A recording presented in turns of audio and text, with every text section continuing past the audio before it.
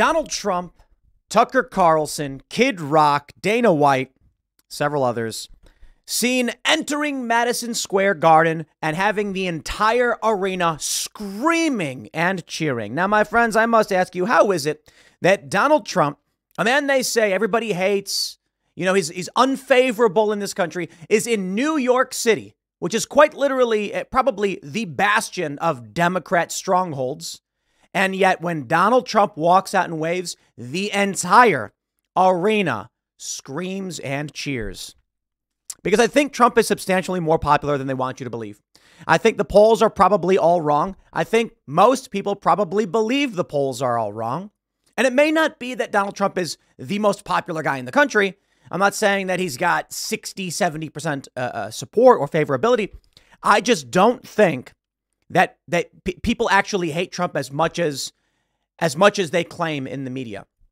I think what we have, and I think probably a lot of you agree, is that the people who work in media, the corporate establishment, the neocons and the neolibs, despise Donald Trump 9-1.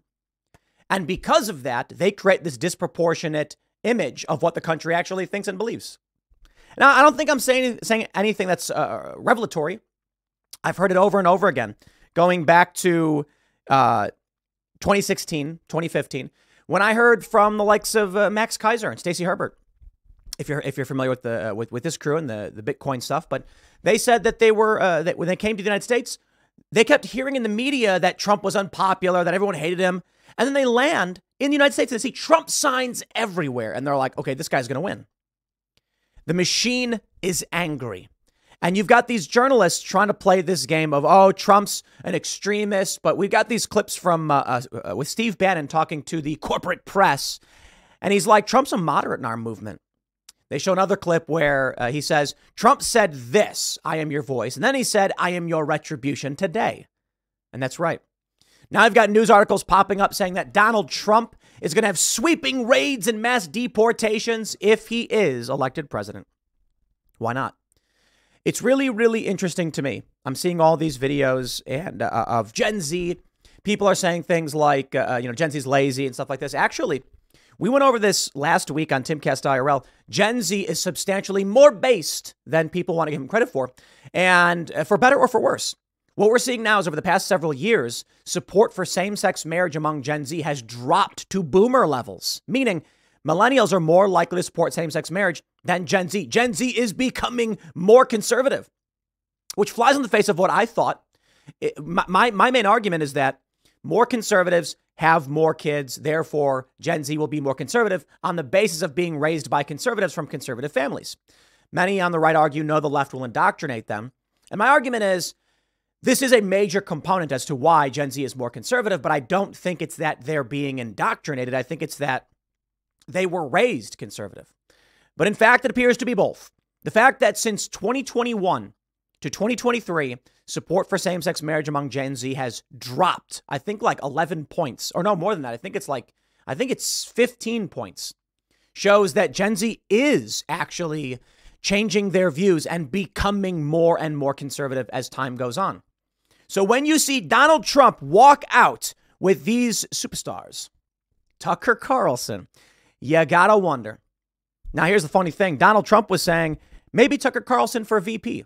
And I would absolutely love that ticket. My friends, I'm not a conservative. Absolutely not. And man, something really amazing this week. I met this weekend the mom of one of the kids at the Loudoun County High School who's protesting against males in the girls' bathroom. So we covered the story. They got the big banner and everything. Sure enough, I'm actually sitting down talking with some lady, and politics comes up, and then she mentions that's her kid. And I'm like, wow, right nearby, we've got people making history, young people who are saying we've had enough with this craziness.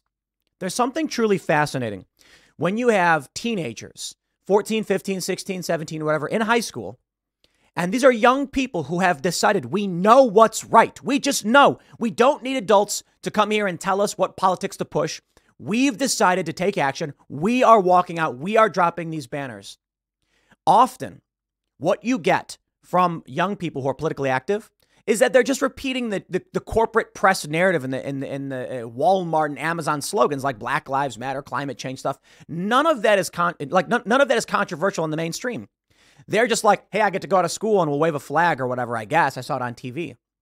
What we're seeing in Loudoun County is the inverse. These are young people who are protesting what is mainstream and saying we reject this.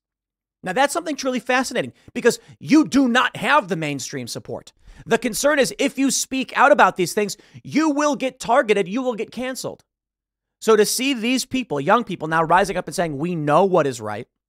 I look at a video like this of Donald Trump walking out into Madison Square Garden, and I'm just absolutely fascinated by this.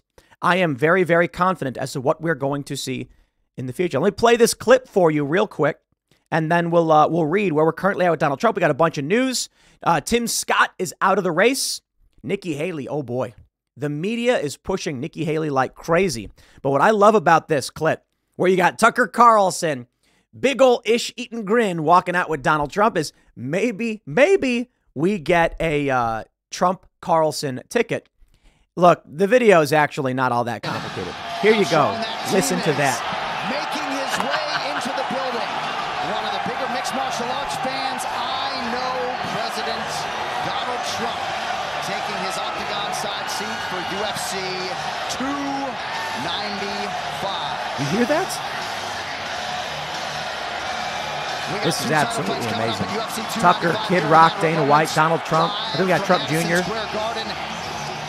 President Trump will be here to witness all of it. 4 of the very best fighters in the world set to take their cracks at light heavyweight and interim heavyweight gold, respectively. We move over to you hear this? Shortly. Donald Trump descending on the scene. Yahoo News reports UFC crowd erupts as Donald Trump, Tucker Carlson, and Kid Rock show up ringside. Listen, a lot of people are going to be like, yeah, well, it's UFC. UFC is a conservative thing. Like, UFC is like a normie thing, man. When we go hang out at like the sports book or whatever, any of these casinos, we go to a restaurant, we go to like B-dubs or whatever when the fight is on. It's good fun. But these are regular people who are not overtly political, who are watching this stuff. It's mainstream sports. UFC's massive. If Donald Trump's walking out in New York City and they are all screaming at the top of their lungs, cheering for him. Don't believe the lies, my friend. Don't believe the lies. I say, although Trump is currently on trial in New York for committing fraud, he's had a fun weekend as he appeared at Madison Square Garden for UFC 295 alongside Kid Rock. Man, the former president of the United States is in attendance at one of the biggest UFC events despite being on trial for fraud. Trump was seen. We get it. Kid Rock made headlines with Bud Light. We get it. It's really, really funny, too, because now UFC is sponsored by Bud Light. But you know what, man? I absolutely... You know why I love UFC? Aside from the fact it's fun, it's entertaining, I'm not a big fighter. You know, I don't watch stuff. I don't know the moves. You know, I can't tell you about technicalities or anything like that. For me, it's like general entertainment. I skateboard. You know, I'll do a switch tray flip. I don't know about those low blow haymakers or whatever it is these guys are doing. But I love UFC because these athletes are the most, I'm going to say it, based athletes. They're based AF. And the reason is these guys are fearless. Okay. And maybe fearless they're courageous is a better way to put it. I have no problem with people who are scared. I have no problem with people being scared. In fact, I actually have issues if you're not scared in certain circumstances. You're out in the middle of a chaotic zone. There's violence going on. You should be scared. But courage is not the lack of fear. It's the ability and willingness to do what must be done in the face of your fears. These guys, they're courageous. These UFC fighters. Why? You got every other sport where all these athletes are like, look, man, I don't want to rock the boat. If I say anything, I could get fired. I could lose my sponsorships.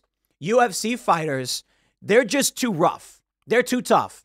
Okay? When you get punched in the face as your sport for a living, you get physically injured. You're like, dude, I don't care what you think you can do to me.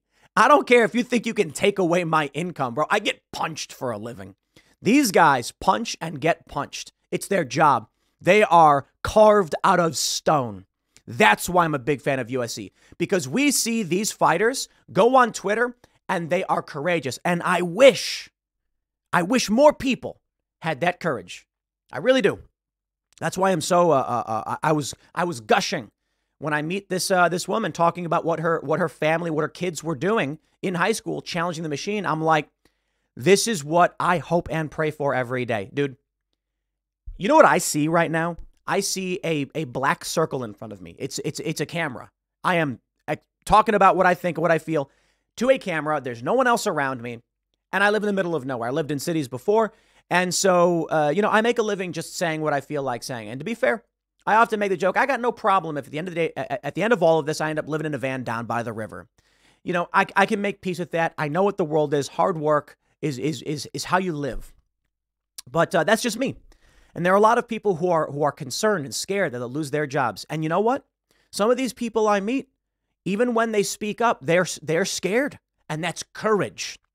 They say things like, I could lose my job, but, my family knows what's right. And so we try to, tiptoe around this, but we'll speak up where we have to. And I'm like, courage. And we're seeing it more and more and more. And that's what I'm absolutely all about and what I respect. So when I see these UFC fighters, it was Sean Strickland, man, this is so amazing. When he comes out and he was like, Bud Light, I'm going to fix you, baby. And all of us are like, I don't know. Oh, are you kidding me? Because you know what? I'll take full blame for this one. You can roast me all you want. When I saw Sean Strickland say that he's so happy about the Bud Light sponsorship, they're getting a lot of money for this. I'm like, nah, man, come on. We got to push back. We got to win this one. And then I was too stupid to realize it. He broke it down. He said, no. Bud Light is now getting behind every word that I say. And I went, this guy got it. Because now these UFC fighters who are fearless, who have courage, are going to stand up pre-fight, after the fight, and they're going to say, here's what I think politically. And that big old Bud Light logo was right behind him. See, I made that mistake. I said, I would never let Bud Light put that logo behind me because it's insulting and I reject it. And that was actually really short-sighted. I don't think we'll ever get a Bud Light sponsorship, but I got to be honest. If Bud Light came to me right now and said, we would like to give you money to put a Bud Light logo behind you, I'd be like, I'll take it. Why? Because then you are winning the culture war. And that's the short-sightedness that I didn't realize. And that's one of the reasons why I love these UFC guys. We want them to give us money to keep saying what we say. We want their product on our shows. So then when we give our political opinions, their money is behind us and not the weird woke garbage. But let's get into the politics, baby, because we got a lot going on. Let's talk about how popular Trump really is. The Real Clear Politics average laid out right before your very eyes. Trump versus Biden right now across the board in aggregate up 1.1 against Joe Biden. Now, a few polls show a tie, and Biden has 3 of the polls. It's really funny that Trump is up 1.1, considering he has most of the polls, and CNN has Trump up 4 points. Wow. Over at 538, we can see that Trump just has it. I mean, you look at all of these polls, and Trump is absolutely crushing it. Now, I'm really interested to see what happens when you throw Kennedy in, because the latest polls, here we go, Big Village, when RFK Jr. is in the race, Donald Trump crushes Joe Biden for the most part, typically, not always. Look at this one. Big Village has a poll with Biden at 29%. They got to get him out. It's not going to be Joe Biden. We all know it. All of these polls showing that when Kennedy's in the race, Trump is crushing it. Now, TIPP has Trump losing to Biden, but I don't know if Kennedy plays a role in that. Because most SSRS, CNN, most other polls have Trump beating Joe Biden. Vivek Ramaswamy nailed it at the GOP debates last week when he said that it is not going to be Joe Biden. Gavin Newsom's running a shadow campaign, and we all know it. You know my big concern with Vivek, shout out? It may be a little bit too high level, a little bit too esoteric. And this is the angle that the mainstream press is trying to make the argument. That's what they're saying against Trump. You take a look at this. 530, it says, do Americans have a favorable or unfavorable opinion of Donald Trump? 54.9% unfavorable, 40.9% favorable. I don't believe it. Sorry. Have a nice day. I don't believe it. I just really, really do not believe it. YouGov, 84. Is this a joke? What is this? Among Republicans, I'm like, okay, what is this? Among Republicans, Trump's favorability is 84. Washington Post claims it's 66%, 31% unfavorable. I don't believe it. I'm sorry, I just don't. That UFC crowd was screaming at the top of their lungs, okay? You can't tell me that for some reason a bunch of UFC fans are not representative of, at least to a greater degree, the average American public than these polls would be. I'm telling you this. You know, Ian Crossland on IRL likes to make the point, polls are stupid because they only poll 5,000 people. I'm like, dude, they are fairly accurate. Polls are pretty good. It's not like we just, oh, here's the number, I guess. No. Listen, favorability is hard to track. But when you have like election polling, these organizations do a pretty decent job. Not so much in the past 8 or so years, but they're still decently close enough. The margin of error has been getting greater, meaning their ability to poll is getting worse. Fair point. But Rasmussen did a pretty good job. They were very, very close. They polled people, said, here's what we think when we poll people. Then the election results come out. We're like, wow, their margin of error was like 0.7%. Like, that's really good. So when I see this, I'm like, okay, perhaps. But I tell you this, I don't believe it.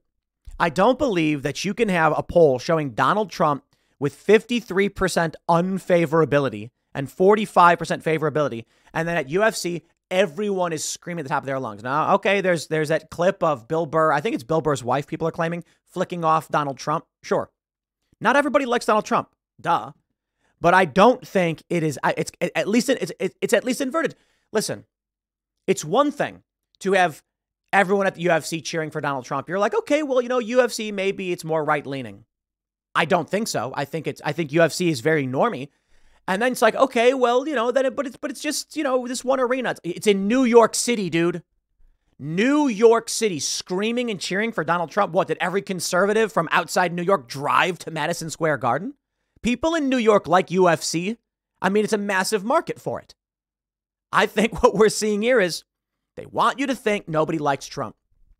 A lot of people are pretending not to like Trump because they think everyone else doesn't like Trump. And this is what really grinds my gears, baby. When I hear people say that, you know, oh, I like Donald Trump, but I got to keep my voice down. I'm like I was talking to this lady and, you know, she's mentioning that they're not like super conservative, but they're very anti-woke. They're very concerned about this stuff. And they're concerned about their workplaces. And I said, you know, it's funny. You don't speak up at work because you're concerned everyone's woke. How much do you want to bet? 80% of your office, 90% completely agrees with you, but everyone is scared of everyone else. I'm telling you, it feels like this. You're sitting there in this room looking around and you're going like, man, I really wish I could speak up about how I don't like this, but I don't want to get fired. So I'll just go along with it and just nod. And the reality is everyone hates it. I'll give you an example. Barcelona in Reston, Virginia, an amazing tapas restaurant. I go in there with my girlfriend and we get some tapas. Delicious food, by the way. Actually, one of my favorite restaurants. We've been there like 3 times. So good. I really do recommend it. Man, if you're in the area, the bone marrow, man, some of the best food I've ever had in my life. We did a big company event there because it was so good. But I show up, we eat, everything's normal, we leave. Next time we come back, I show up, one of the servers says, yeah, you know, one of the people who works there was super excited you came. They're big fans or whatever. And I was like, oh, okay, cool. That's really awesome. Shook his hand. Nice to meet you. So then we decide, you know what? That's really cool. I really like that. Let's do a company event. Like we'll invite the crew out. We'll get dinner here. And a dude comes up to me and he was like, I know you're not going to get this a lot here, but I'm a big fan of what you do. And I was like, to be honest, like 4 people have already come up to me and shook my hand and said, thank you for the work that I do. And so I'm like, listen, man, you're in a place like Reston, Virginia. It's a suburb of DC. It's like very densely liberal. Yet you have these regular people in a suburban Democrat district coming up to me and saying, yo, what up, and give me a fist bump. I really do appreciate it. It's amazing. We go to another restaurant and a guy's like, man, I love your stuff. I actually watch on Facebook. And I'm like, Facebook of all places. My point is this. The dude thought he was the only one there who's going to recognize me and like the videos and the content that we make. And in reality, 3 other people, 4 plus him, had come up and said, we're big fans. One guy had his family with him, like, oh, it's so cool to see you here. And I'm like, dude, I really appreciate it. I thank you so much for watching. You know, look, we're not the biggest political commentary channel at all. There was a period where we briefly were. Don't get me wrong. It's crazy. In 2020, we were getting 120 million hits per month. And now we get like 50 or 60, you know, and there's other channels that are way bigger. And I got to tell you, it is really crazy to me, too. I see all these other channels, they grow so much faster, but I do my thing. I am who I am. My point is, don't think you're the only one. It's just, And that's what I said. I was like, hey, to this guy, I'm like, a bunch of people have come up already. There are more people than you think who are all around you who agree with you. The issue is, like James O'Keefe says, you got to be brave. And I know it's tough. You know, I don't know what to tell you. You know, it is really hard. You're concerned that if you do speak up, you're going to get in trouble. And that may be the case. That may be the case. But I firmly believe that if everyone, I'm not saying you got to be pro-life. I'm not saying you got to be conservative. And, you know, it's really funny because we have people like Stephen Marsh and Cenk Uygur and others say, audience capture, that's what you're subject to, blah, blah, blah. And I'm willing to bet that like half the people who watch my videos are pro-life or more. And then I get in arguments with people and our guests about my position on abortion. And I'm like, you know, anti-abortion for the most part, but I'm in that difficult, more libertarian perspective that I just can't break it. Sorry. My point is this. I don't think it's audience capture at all. In fact, I think when we do the data analysis on this channel and who you guys are and who watches these videos, what we find is that I think we're in this negative space of politics for the most part. The diehard MAGA movement and Trump supporters have their spaces. They're not the biggest fans of me. They were back in 2020. They're like, yeah, Tim's going to vote for Trump. And then I said Trump lost. And they're like, okay, we don't like this guy anymore. The left obviously does not like me. And so I think this is the negative space, the politically homeless, the more eclectic or maybe, you know, people with political views that don't necessarily fit perfectly into any one core community. Now, this does a few things for us and for all of you guys. We get hit up by a lot of prominent individuals. We've got some big political personalities, some presidential candidates who want to come on the show now. I'm not just saying right wing. The reason is they want the negative space. By negative space, I mean many of you are probably voting for Trump. Not all of you. We have a mix of libertarian, post-liberal, and conservative with like moderate Trump supporters being, I think right now, like high 20s to low 30%. We did polling. Like we've done various kinds of like informal and I don't want to say scientific polling or anything, but like asking people. And we find typically that, you know, it's like you look at the things I talk about. We all kind of are in a similar space. We disagree on some issues, but we're probably going to vote for Trump. Not necessarily. And it's not because we're diehard Trump fans. We don't think Trump is perfect. We criticize him quite a bit, but the machine, you get the point. This is where there's an opportunity for Democrats and Republicans because we aren't zealots. We're looking for the best path forward, and we want to weed out the corruption in government. And so Republicans are smart. They get this. Conservatives, Trump supporters, they know this. We want to talk to these people. And then you get people on the left now starting to realize, why did Cenk Uygur come on this show? He's starting to realize like, But that's the thing about audience capture. It ain't here. It ain't here.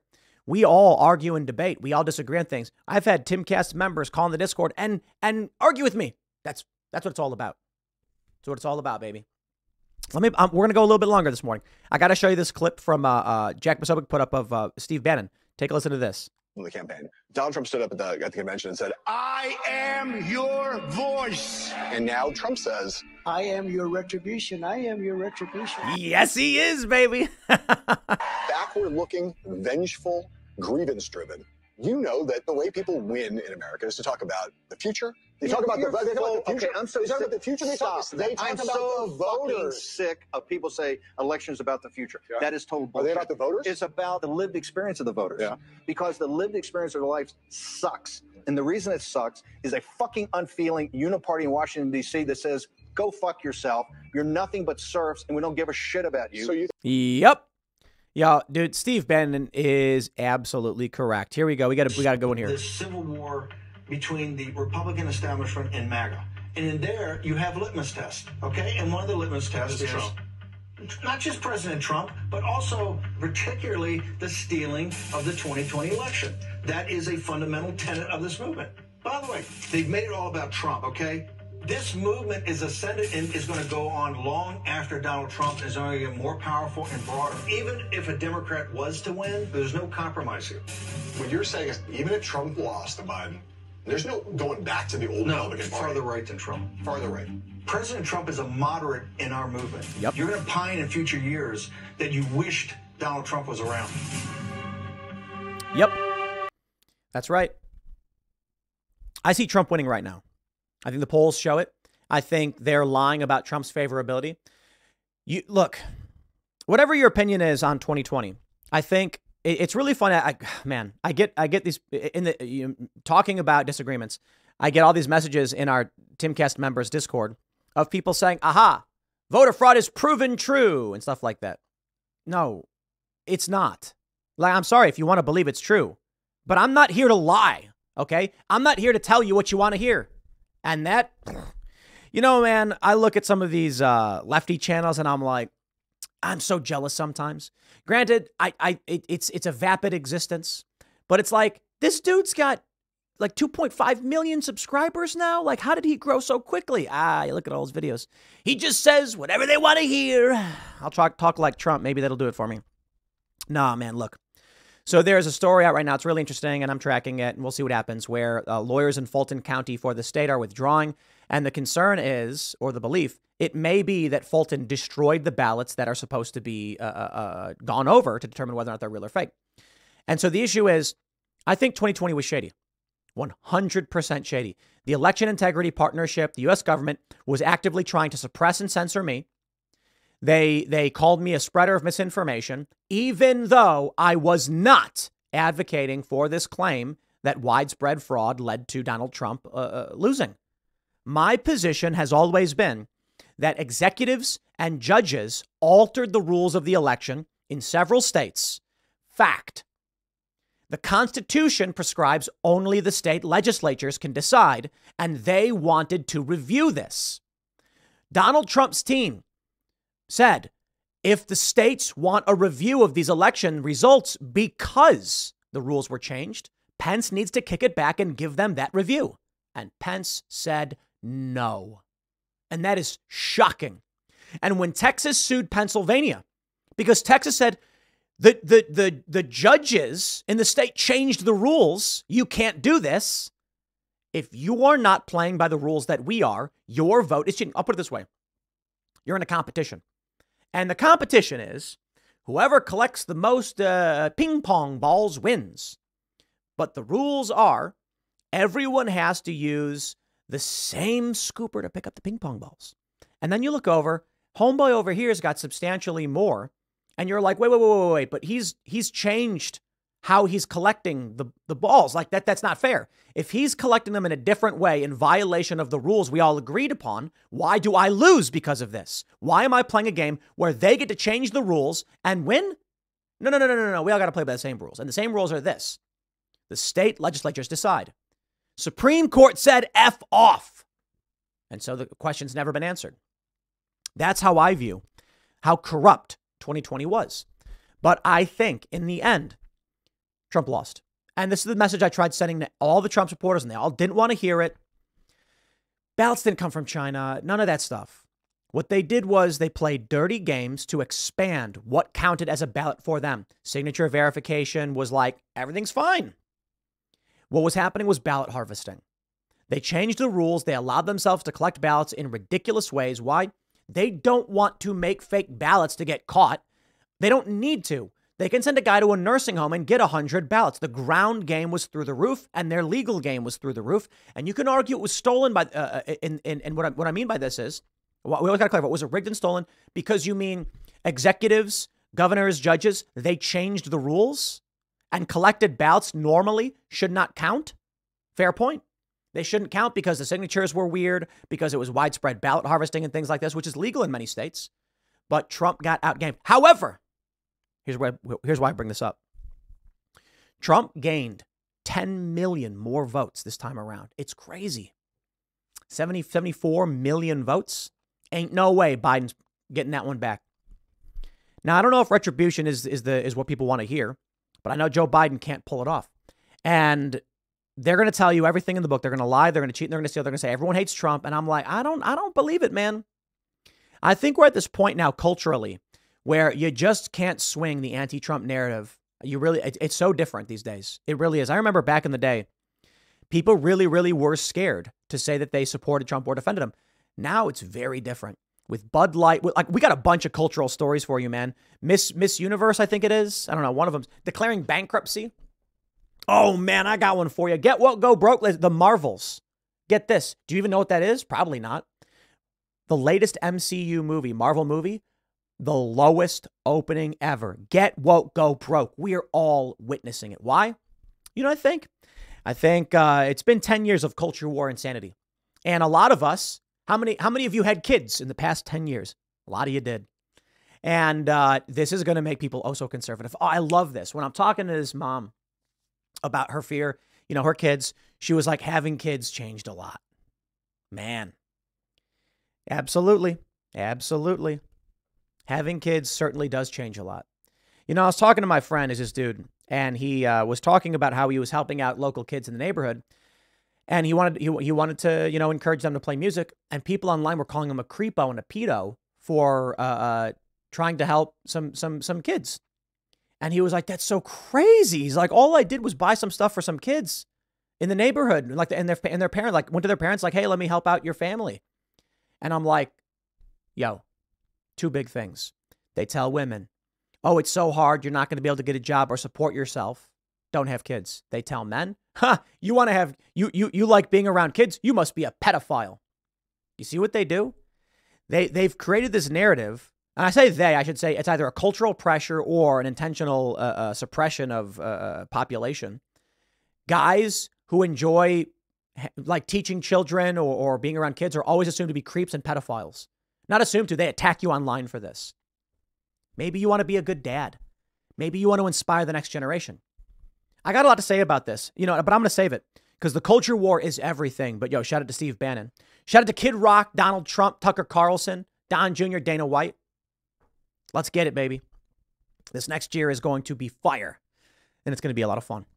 Let's talk culture. Let's talk culture war. Next segment's coming up at 1 p.m. on this channel. Thanks for hanging out, and I'll see you all then.